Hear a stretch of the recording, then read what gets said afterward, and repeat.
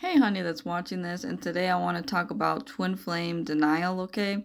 So, upon meeting our counterpart, we will feel a lot of doubt. We will be like, I don't know, like, but the thing is that you will know it is your twin flame, but at the same time, you're in a lot of denial. So, because you're not healed, because you have to be healed to receive the twin flame connection, honey, okay?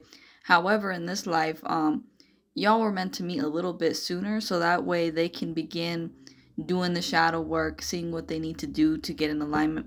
But yeah, folks, I'm here to remind you, you can overcome that denial. And I'm gonna tell you the reason why we go through that is because twin flame, sometimes our twin flame, they might have rejected you in a past life, but understand they may have not rejected you in a mean way. Maybe there was something that you needed to resolve in order to be in alignment, because you see, twin flame love responds off of vibration, okay? And so, but you see, in a lot of past lives we just had to be together, okay?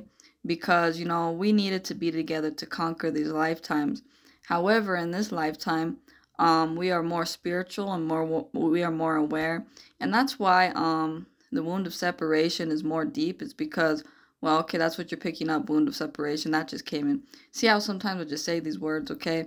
But you just have a lot of wounds of denial because they rejected you in a past life, but they didn't mean no harm on that. Maybe they were just trying to figure something out, but also because they were trying to figure you out too, because that's how twin flames are. Sometimes your twin flame will be a little bit sassy. They won't mean any harm, okay?